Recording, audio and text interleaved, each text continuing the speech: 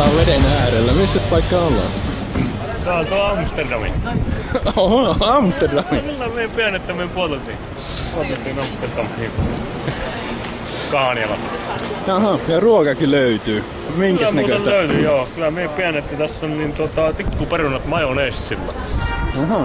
Tää on perinteinen amsterdamilainen herkku.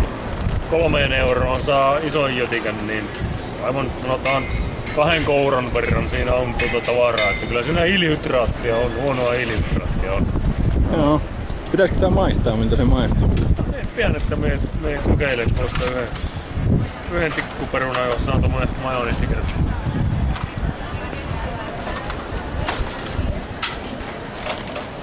Mikä se on tuomio sitten?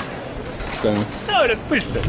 Jaha, nyt olemme tulleet jonnekin kahvila-tapaiseen coffee shoppi, siinä luki. Kahvilaan, tää on tämmöstä makean näköistä kakkua. Missä sulla on se kahvia? Kahvia nyt ole valitettavasti, mutta eikä tää kakkua ja asiaa. Olisiko mitenkään katsojille mahdollista sellaista niinku Amsterdamin coffee shopin kakun niinku makupalaa tuomioarvio näkemystä, että miltä se maistuu? Näin sanotaan niinku Lapin miehen suuhun. Otappa pienet tyypit. Testaappa poka.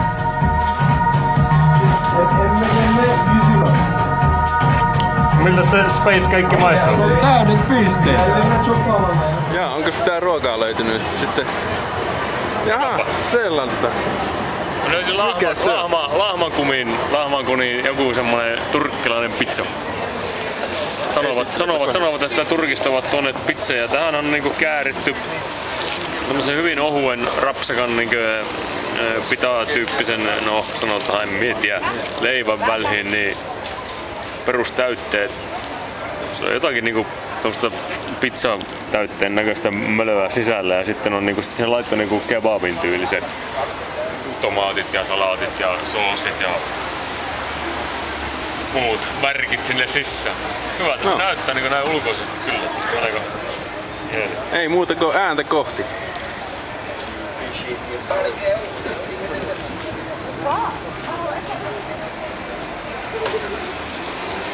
Miltä se maistaa? Tykkää! Tää on enää hilsterit jäljellä ja alkaa olla Amsterdamin käynti lopussa se. Kaikki on juotu ja syöty. Mitä se Lapin mies siinä vaiheessa tekee? Käytetään näitä kolikoita. Täällä on tämmöisiä käteviä automaatteja. Jaa. Näissä on tämmöisiä krokeetteja. Jaa. Mitä ne oikein on? Näyttää vähän niinku kakkapökäleitä. Mie en kyllä tiedä. Pitää tutkia sitten. Otappa kokki. Rahaa sisään. Otappa. Euron näyttää olevan. Mitä? Ei kai. Kyllä. Eurolla myyvät. Ei helvetti. Oliko eurolla? Se oli euro aikaa. Mitä? 52? Mitä?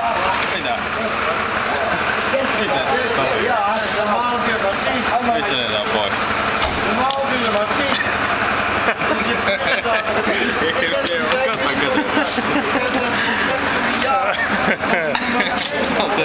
Otappa siitä.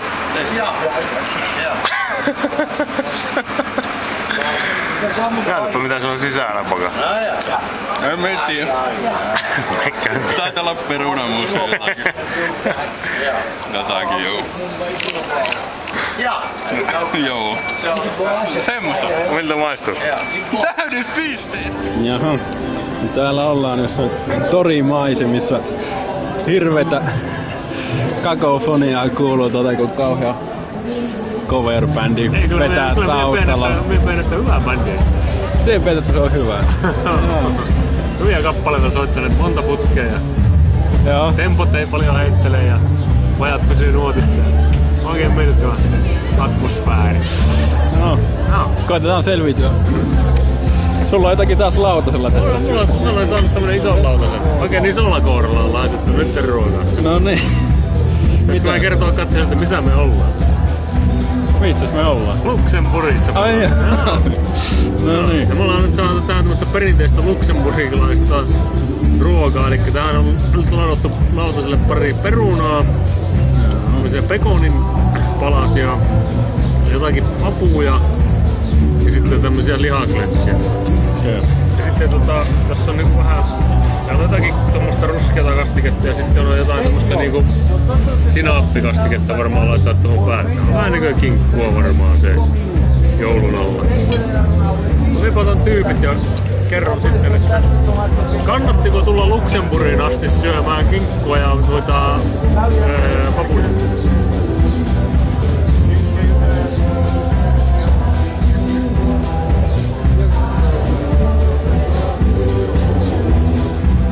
No, miltä se maistuu? Kannattiko? Täydet piste.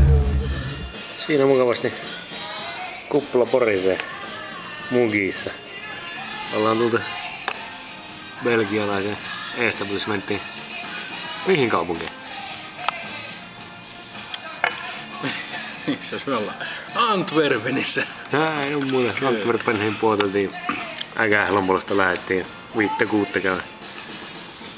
Tultiin juomaan yhdet oluet, lähdetään sitten puottelemaan takaisinpäin. Pitää olla Saksassa hakemassa rautanauleja tuossa vartin päästä.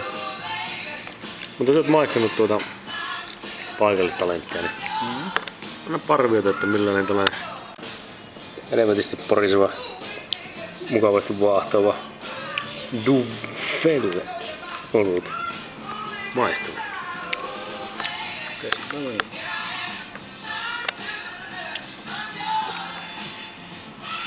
Täydet pisteet. Jaha. Tällä kertaa ollaan täällä merenrantamaisemassa. Missäs päin ollaan? Kuule Oostenden kaupungissa, niin tuolla Belgiassa. Joo. Ja taas on löytynyt paikallisia herkkuja. On, nyt puhutaan niinku aidosta herkuista. Tämän nimi on Bollox. Bollox. Lähinnä muistuttaa niinku englanninkielinen sana bollox. Ja näyttääkin lähinnä siltä. Nää on jotakin tämmösiä meren eläviä, siis lähinnä jotain pohjamudista kaivettua niinku kuonaa. Me otin silleen mausteisessa liemessä tämän vaihtohan. Tässä on jotakin punaista chiliä, varmaan vähän se koitetaan niinku peittää sitä liejun makua, mikä näistä varmaan irtoaa. On aika hirveän näköisiä. Joo, otappa tyypit. Niin. Tää nappaa tuosta ihan tommosen pienen palasen, ei uskalla isompaan lähteä.